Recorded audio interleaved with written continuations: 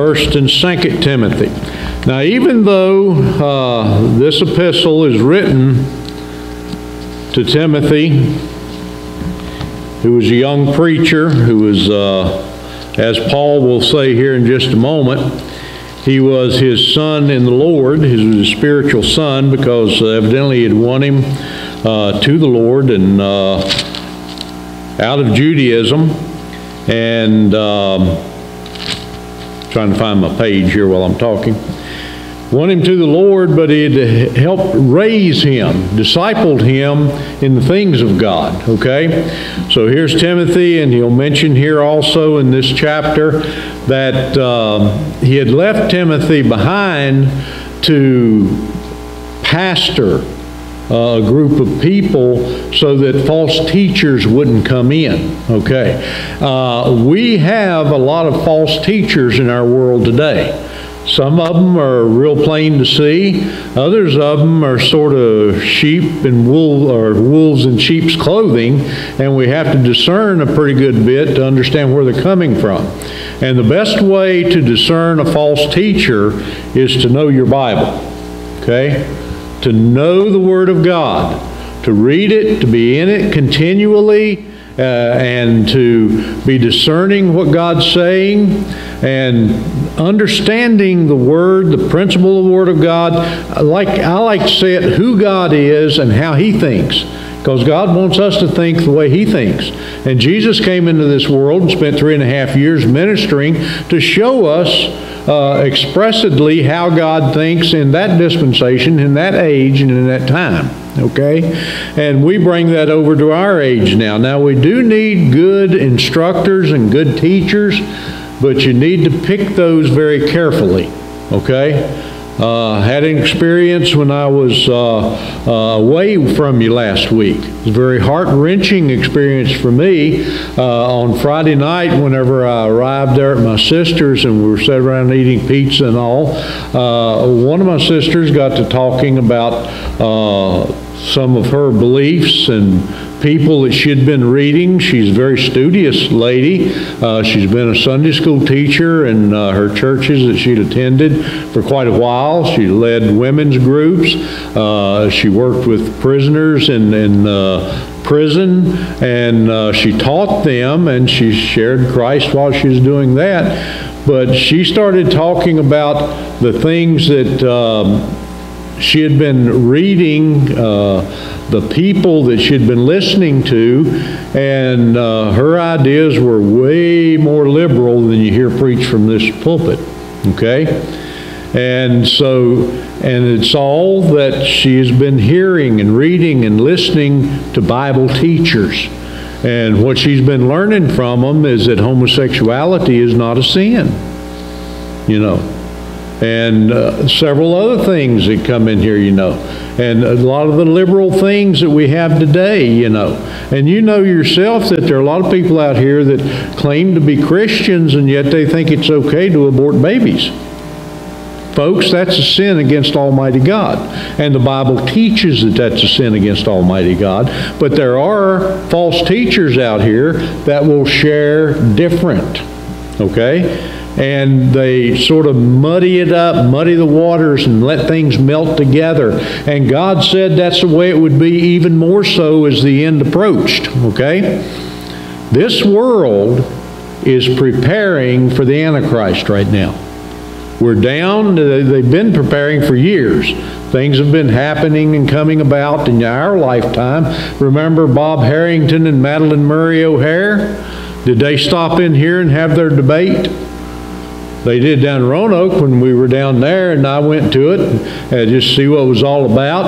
And Madeline Murray O'Hare stood on the podium up there, the stage, and she took a Gideon Bible that she took out of the motel, and she started ripping pages out of it and throwing them aside, you know.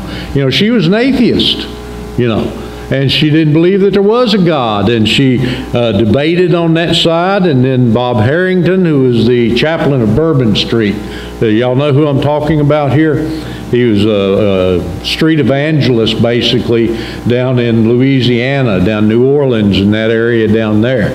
He slipped and he faltered and he had feet of clay there for a little bit, but towards the end, but he was debating her on stage, and that was the beginning of it back there, you know. We come in our lifetime. A lot of us can remember when we went to school. We'd stand up in the morning. Even when I was in junior high school, we would stand up and put our hands on our chest and we would say a pledge of allegiance to the flag. And we would have a time of prayer. Somebody come on over the loudspeaker and they would have prayer to get us started off in the morning. And in our time, that's been taken away. It's gotten away.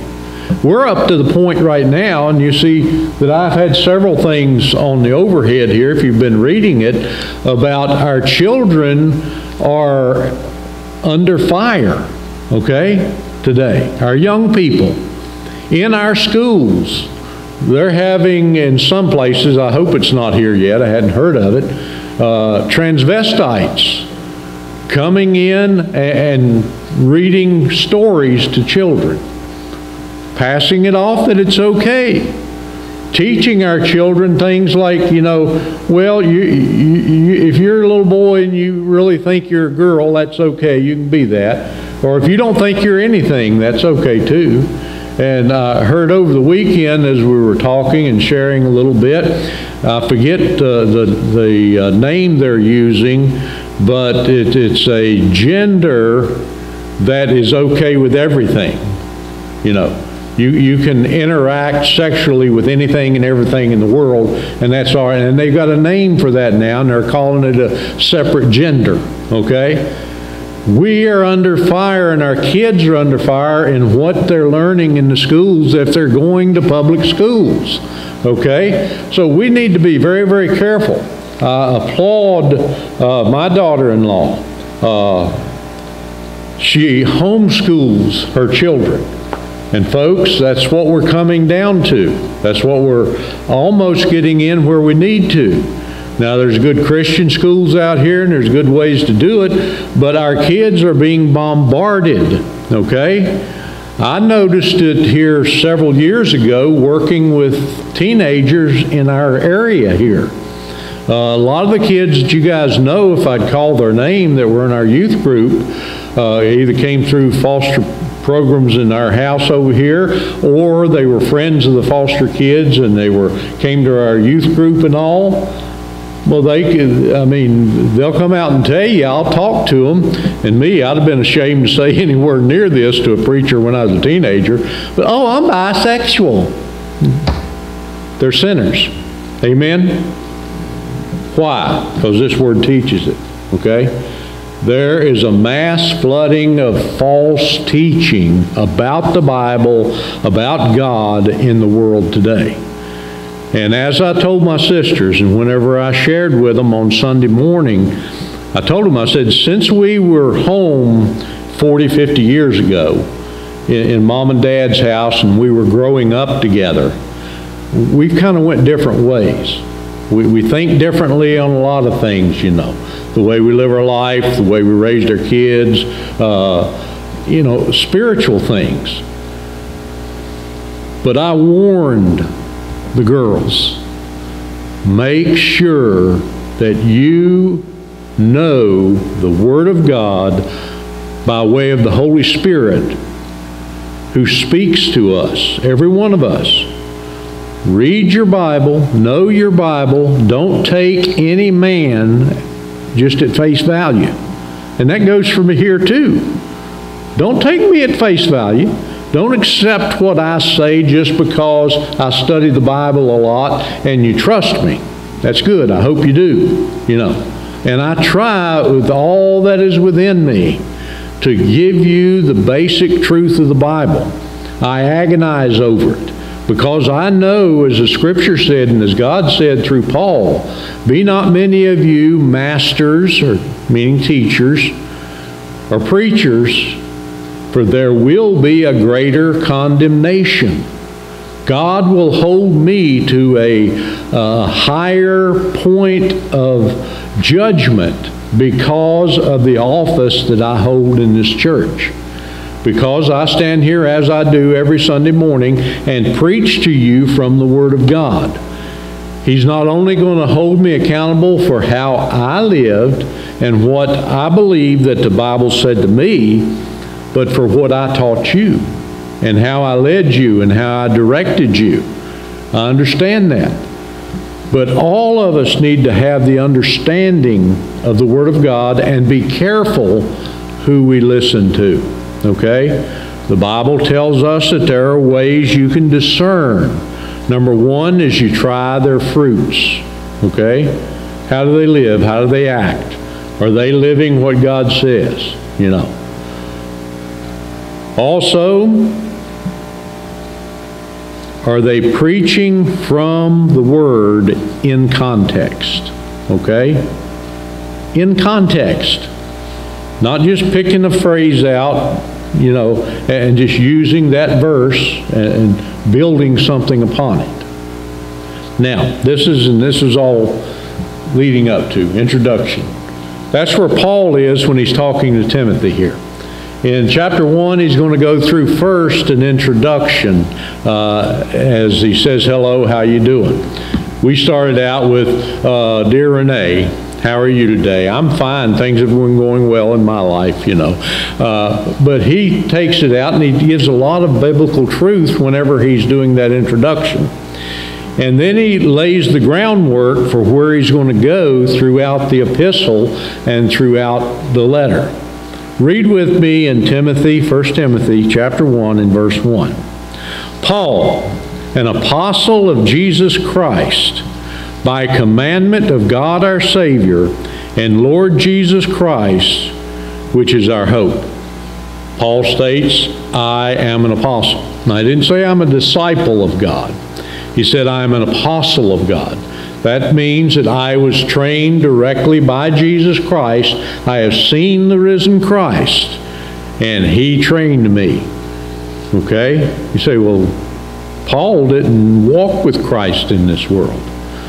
When did Paul see Christ? You know, on the road to Damascus. He showed Himself to him. And He took him away from the world he was living in for a period of time and trained him in Asia. Okay? Unto Timothy, notice what he says here, my own son in the faith. Now, I'm going to derive from that whenever I have people that God brings in to this church into the realm of my influence, that you folks, you're not just individuals, other families, friends. You're not just God's family here. Since God put me in this position and called me to this position, and He's called you to attend this church, you folks become my offspring in Christ. Even if I didn't lead you to Christ, I'm responsible for you like you were responsible for your children growing up and your grandchildren right now. And I need to take that very seriously. Now that goes on to you too. You are responsible for those that God brings into your realm of influence that you are discipling. And folks, don't be fooled, don't be misled. Every one of you, as am I, are discipling people throughout our life. What we're discipling them for and through and about is what the crucix of the lever here is. Are you discipling them after the will and the way of God? Or are you discipling after the will and the way of the world? Okay? That's why God says that we are to be a peculiar people. That word peculiar means what? Different. Different. Than what? Than the world around us. Why? Because we live in a fallen world. Who's the prince of the power of the air in this world? Satan. God is not dictating everything that happens in this world. He allows it. He helps the Christian in their life if they'll live for Him and close to Him. He helps us do the things, gives us the power, the understanding, everything we need to do it. But He does not dictate everything goes on in this world. Now, folks, when we get to heaven, that's going to be the heavenly kingdom. God the Father is going to sit on His throne. Jesus Christ is going to sit on His throne. And they, through the Holy Spirit, our triune God, one God, will rule justly in heaven. Everything will be God's way. There will be no sin, what am I trying to say here? Nothing anti-God. No sin whatsoever, no wrongdoing, no ill feelings, no sassing back and forth, no getting our feelings hurt from someone else, because it's going to be ruled under the perfect will of God. And we will be back like Adam was before the fall. We won't even think about doing something outside of what God tells us to do. Our thought is going to be what we were talking about in Sunday school, worshiping God, bringing glory to His name in all we do and say. We are discipling the people that God brings into your life. You are. So they are your children. My own son in the faith, grace, mercy, and peace from God our Father and Jesus Christ our Lord. As I besought thee, still at Ephesus when I went into to abide, still at Ephesus when I went into Macedonia, that thou mightest charge some that they teach no other doctrine. It is our responsibility to know the Word of God and fight false doctrine wherever it arises. Now, folks, whenever I was with my sisters, we didn't get mad. Nobody got mad at each other, but I fought. I fought with the Word of God and said, this is what God says. You better make sure that you're discerning the Word of God the way it should be. And I reminded them what I remind you folks. How do we know the Word of God? How do we hear it? God speaks to us always through the Holy Spirit, because that's our connection to God. By the Holy Spirit, through the Word of God, through prayer, through circumstance, and through other Christians, whether it be preachers, teachers, or co-laborers in Christ. That's the way He speaks to us. And if we will listen and if we will hear, we can know the truth. And folks, the truth will set you free, right? We can know the truth of the Word of God. And whenever we hear things that are not truth, we need to combat it where we can. And we can do it as the book of Galatians said. If you see a brother in a fault, go to him in meekness and fear. Meekness, don't go in there and, beat him over the head with your Bible and tell him where he's wrong and all that. But reprove him with the Word of God, with the love of God, and with fear that you do not fall into the same trap that they're in. Okay? That's what Paul's telling Timothy here. That's what I'm sharing with you, and that's what God has for us to remember.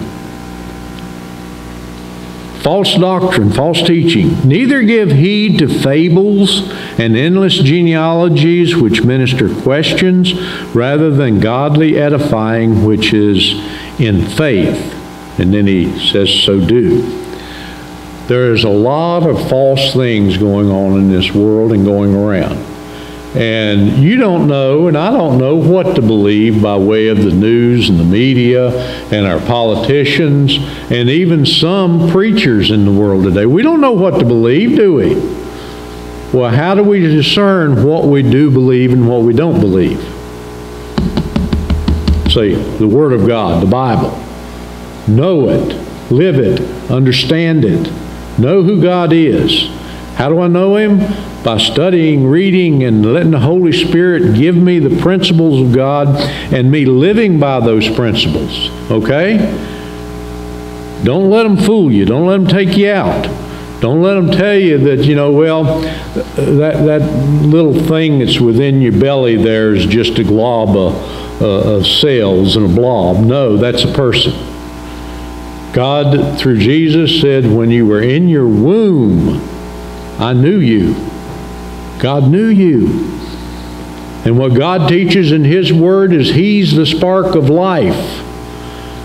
Whenever you become impregnated, ladies, men, you're not going to be impregnated, okay?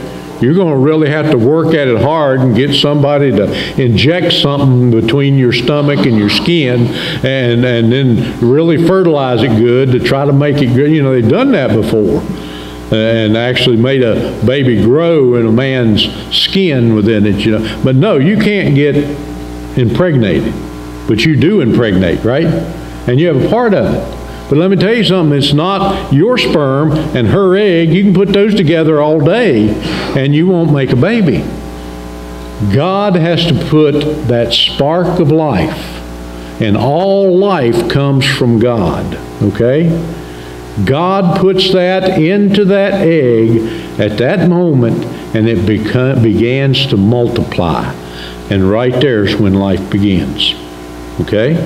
That's whenever that little one becomes a person. If you could be aware of it, you can't really even be aware of it at that point, but if you could be, you could go ahead and name it, okay? Because it's not an it anymore. It's a little boy or it's a little girl.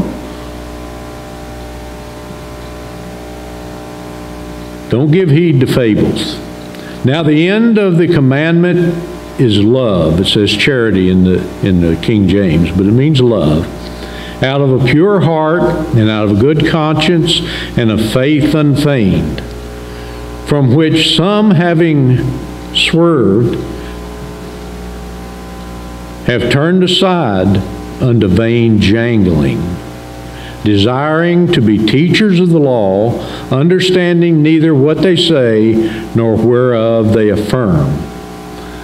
In other words, there's people in this world who don't really understand God, but they want to teach God. And that's the false teachers, okay? And I call names sometimes. Y'all know the names I call. That people that probably aren't even saved. Do they use the Bible whenever they give their speeches? Yeah. Do they know what they're talking about? No. How do you know when they're not dividing the word of truth properly? Same thing I've told you up to now. You're reading your Bible, you're studying your Bible, you're understanding who God is, His thoughts, His ways, His character. And if it's contrary to God's character, it's not there. God did not destroy 2 cities in the Old Testament just out of a whim. He didn't do it because they weren't making sacrifices. He didn't do it because they were worshiping other gods. He did it because they were abusing themselves sexually, women with women and men with men. And folks, that's what we call homosexuality today, and it's a sin. Now, should we love the homosexual person? Yes, that's what Paul said right here. Out of charity, you love the sinner, but you hate what?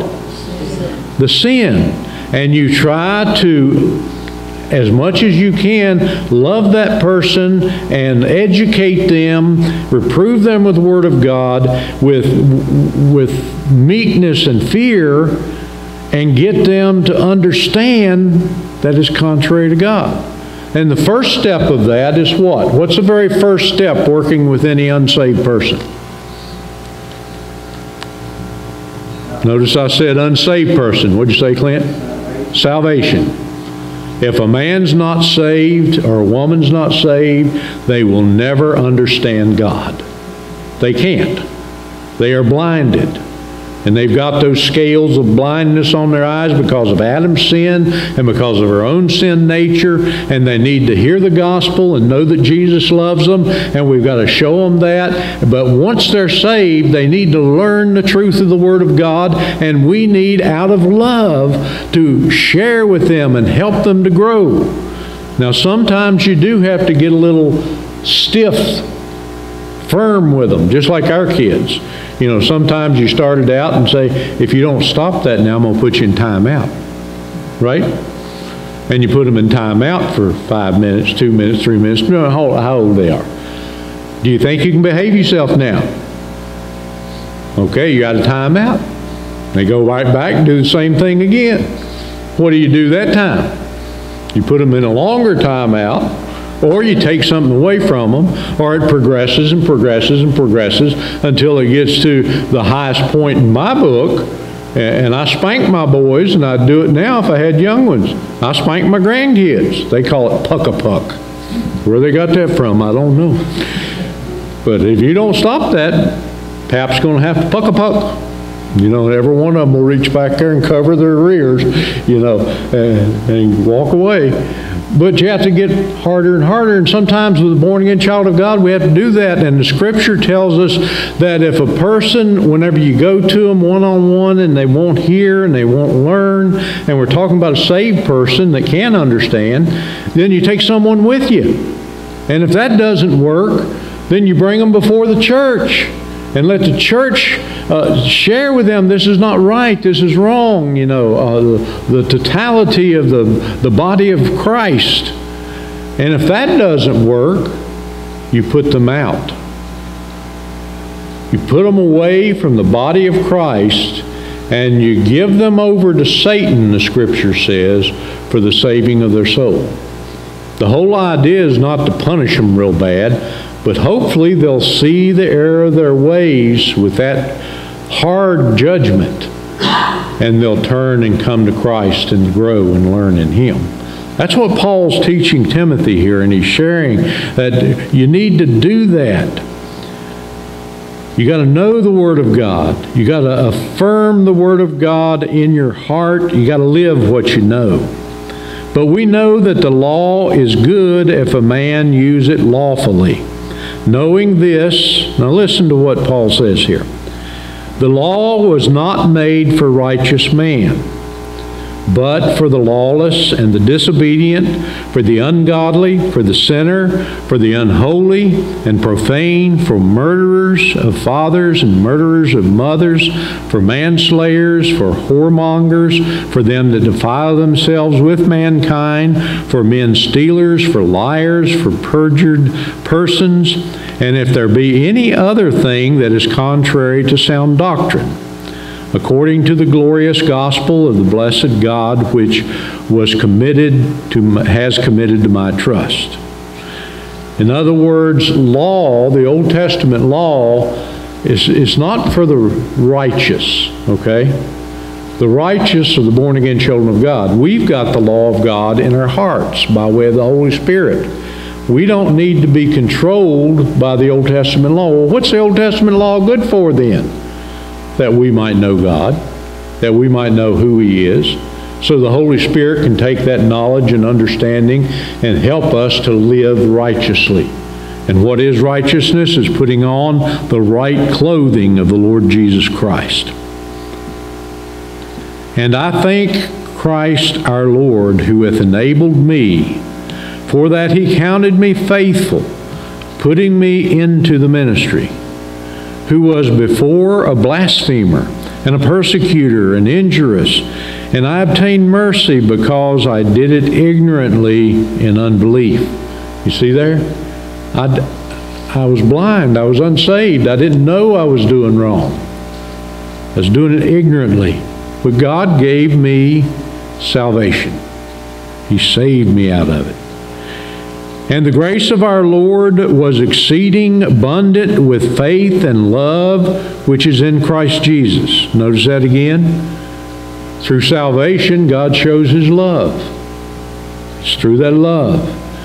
This is a faithful saying and a worthy of all acceptation, that Jesus Christ came into the world to save sinners, of whom I am chief. Howbeit, for this cause I obtained mercy, that in me first. Now I want you to hear this verse. Mark it in your Bible, verse 16. Howbeit, for this cause. What cause? Jesus came and He saved me.